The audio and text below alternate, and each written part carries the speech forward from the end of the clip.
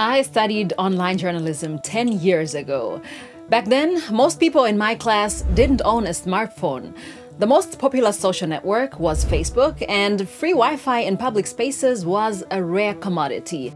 Journalism has changed a lot with the advancement of the internet and smart devices. So, what skills do we as journalists need in this digital age? Let's find out.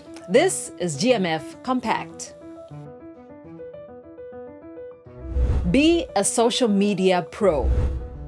TikTok, Instagram, Twitter. These are not just platforms where people spend hours every day watching videos of funny cats or cute babies. Social networks have become important channels for media outlets to get news and content to their users. As journalists, we need to understand how to package stories for different social media. In some cases, that may mean letting go of standards that might apply for a TV news report, and perhaps even decorating our videos with stickers and emoji on Instagram, if this brings our message across to the respective audience. Think visually. Speaking of videos, they are becoming the most important type of online content. Most social networks prioritize anything with moving images. While it's not necessary for us to become the next Steven Spielberg, we need to have a good idea of how to shoot videos and how to edit them, especially on mobile devices.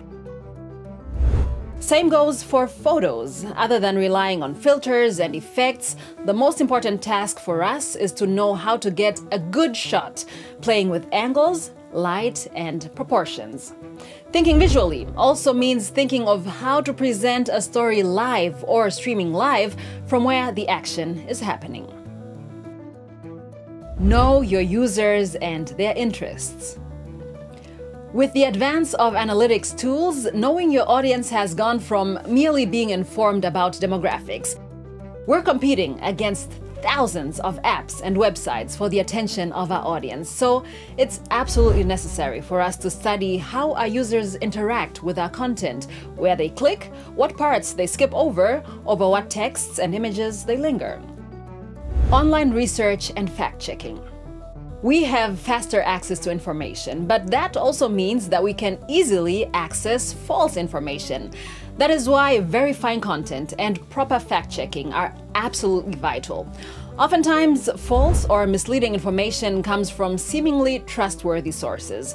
So when activists, celebrities, or politicians tweet statistics on the environment or crime rate, or claim that a certain person said something, we have to go to the original source to find out whether the claims are true.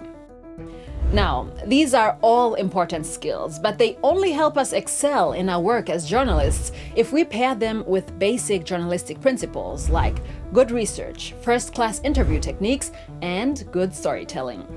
As technology advances, it is our task as journalists to advance our competence to always be able to provide our users the best content.